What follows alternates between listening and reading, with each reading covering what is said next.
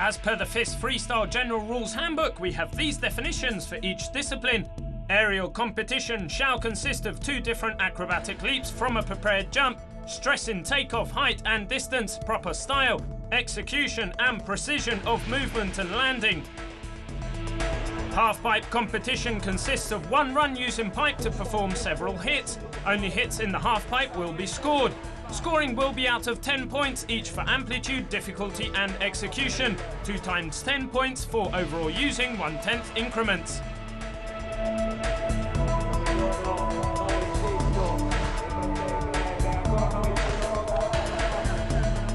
Moguls competition shall consist of 1 run of free skiing on a steep, heavily moguled course, stressing technical turns, aerial manoeuvres and speed.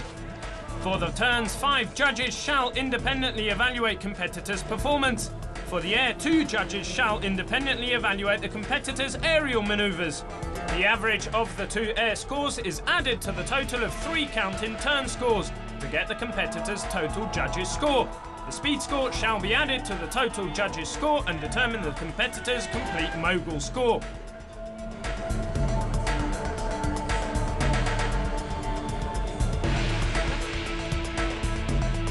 A group of skiers race against each other on a specially prepared ski cross course that includes different types of turns, jumps, waves and other freestyle terrain features.